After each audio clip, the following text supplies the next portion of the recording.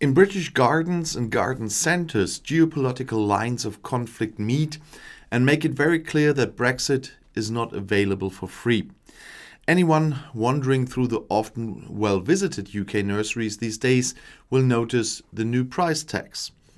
It is obvious that prices are rising. But why? Green seedlings as far as the eye can see, the greenhouses and sales pallets on the island are apparently well filled.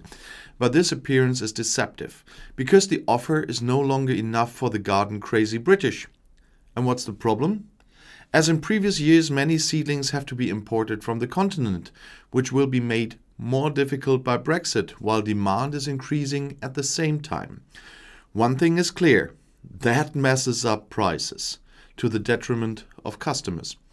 Boyd Douglas-Davies is the director of the British Garden Centres. He shows a reporter some of the bestsellers.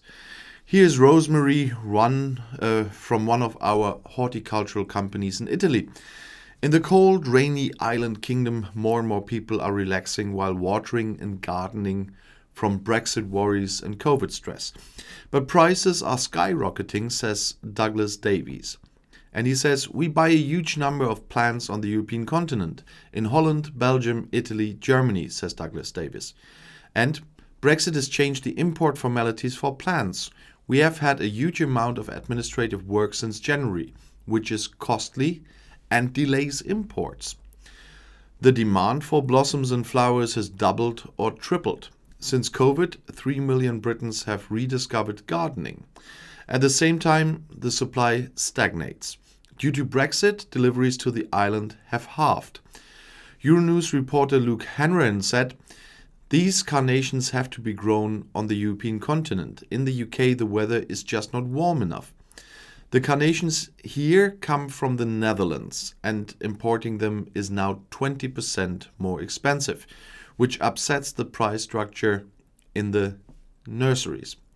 Because every flower, every tree needs a kind of European passport for export or import. And these export and import certificates are no longer valid.